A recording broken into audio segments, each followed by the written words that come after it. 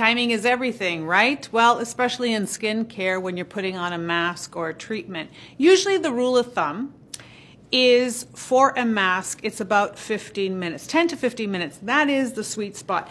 Less than 10 minutes is never really enough time for any kind of mask to do much, right? So if it's moisturizing, if it's brightening, if it's calming, if it's soothing, if it's stimulating, something like 10 minutes is your bare minimum to about 15 minutes.